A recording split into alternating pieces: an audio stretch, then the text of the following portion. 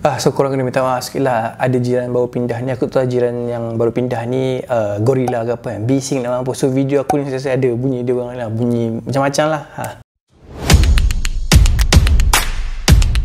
So hi, selamat datang ke Tika Studio di mana aku bincangkan benda-benda yang hot di Malaysia dengan ekspertis aku dalam bidang graphic design, branding dan juga marketing selama 7 years, 7 tahun.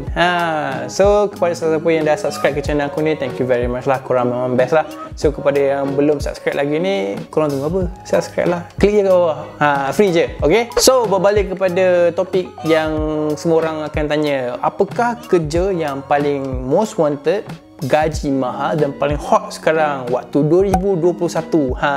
So jawapan dia adalah social media marketing. So job ni aku rasa sangat famous untuk orang-orang yang macam teenager ataupun apa, millennial, macam tu. So sangat sesuai untuk diorang dan aku pun mencari juga orang-orang yang macam ni. Okay, so apakah pekerjaan social media marketing dan apa yang diorang buat? Okay, social media marketing ni sebenarnya dia macam ni tau. Korang banyak company sekarang ni diorang dah tahu sekarang dah lepas kita dah go through banyak PKP dan banyak MCO kan. So banyak company dah cuba bertukar daripada normal cara diorang bekerja kepada digital. So kalau korang check out Shopee, banyak dah company yang dah bertukar jadi online punya services. So diorang pun banyak perlukan orang-orang yang macam ni lah, social media marketing ni. Sebab apa? Dia perlu translate dia punya company ni kepada digital world. Mungkin sebenarnya company tak pernah ada Facebook, tak pernah ada Twitter, Instagram. So tiba-tiba lepas PKP ni kan banyak orang dah pergi digital dan banyak orang dah surf laman web. So diorang perlu bertukar, diorang perlu ubah dia punya konsep ni. So diorang perlukan seseorang macam ni. Okay, of course diorang perlukan graphic designer, tetapi diorang perlu benda ni, social media marketing. Sebab apa? Apa tujuan social media marketing ni? Sebab apa tahu? Kalau korang just post pasal produk, let's say lah company korang ni jual bawang, takkanlah korang nak post pasal bawang tiap-tiap hari, mesti boring kan. So dia perlukan somebody yang think creatively dekat social media. So dia perlukan orang macam ni, social media marketing. Okay, contohlah company korang ni jual bawang. Kalau kita post gambar bawang tiap hari, kita akan lose customer dan customer tu akan lari. So kenapa aku cakap macam tu? Okay, sebab orang akan boring lah tengok benda yang sama. Sama jugalah macam selalunya kawan-kawan korang ni kan yang baru dapat baby kan, post gambar baby tiap-tiap hari dekat Instagram. Orang dah jemu. Kita kawan tapi tak boleh nak komplain, tak boleh nak komplain kan. So kita paling kuat kita block je lah. Okay, so berbalik kepada kilang bawang yang aku cakap tadi. Okay, so kalau let's say dia orang hire social media marketing untuk masuk company dia orang, okay, apa yang dia akan buat? Dia akan macam draft out benda-benda yang kreatif untuk orang follow tau.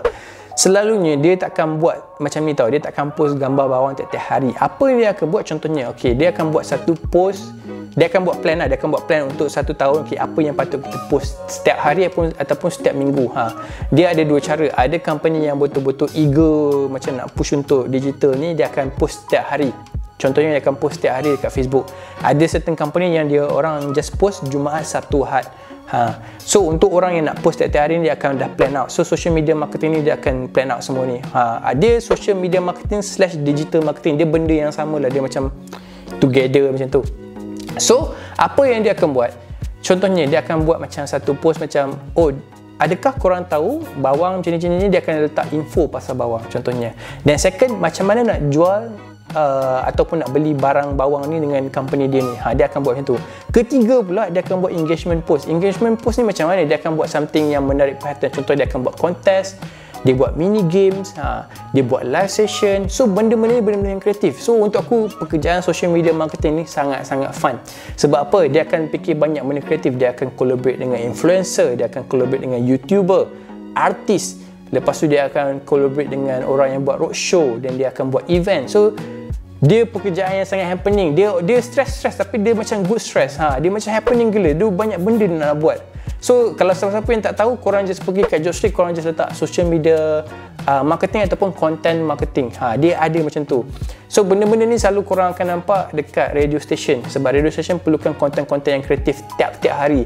Sebab tu korang tengok, oh, ada apa, pasal apa, prank lah, pasal ni lah, pasal tu. So tapi dia kena ubah konsep dia setiap bulan. Kalau korang dengar prank tiap-tiap hari, tak boring ke? Tiap-tiap pagi dengar prank gelak tak apa-apa je kan, mesti boring kan. So dia kena ubah konten tiap-tiap hari. So dia perlukan content marketing creator macam tu. So social media marketing pun lebih kurang sama, tapi social media marketing just focus in social media lah, tapi dia ada juga buat benda-benda lain sikit. So kalau korang nak cari lagi job-job macam ni, dia social media marketing, digital marketing, content creator marketing, something like that.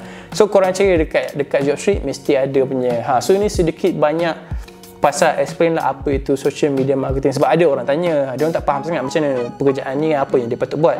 First kali dia tak design, dia just plan out. Dia plan out, mungkin dia cari satu sampel tu dia akan hantar ke graphic designer akan buat, dia yang akan post, dia yang akan buat creative caption, dan dia jugalah yang akan buat macam gambar macam mana yang dia plan nak post ni, dan dia plan macam mana nak boost advertising, nak letak dekat Facebook advertising ke nak letak kat Instagram advertising kan. Dan lepas tu dia punya posting ni ada collaborate dengan siapa tak, let's say dengan YouTuber, macam mana nak buat. So dia kreatif, dia banyak guna otak, dan dia fun, dia tak boring.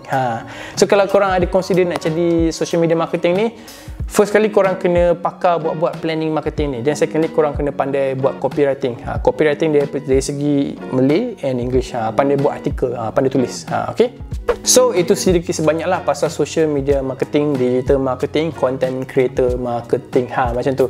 So kalau korang suka konten yang aku buat kat sini, korang consider lah untuk subscribe ya. Subscribe ya, ia adalah percuma. Macam tu. So kalau korang suka lagi, korang subscribe lah konten aku. Dan kalau korang nak tanya lagi apa-apa, korang boleh komen kat bawah, aku akan reply semua komen. Memang aku reply semua komen. Sebab aku punya subscriber pun tak ramai. So komen pun kadang-kadang 2, 3 aku boleh lah komen. So thank you for watching, see you guys soon, bye.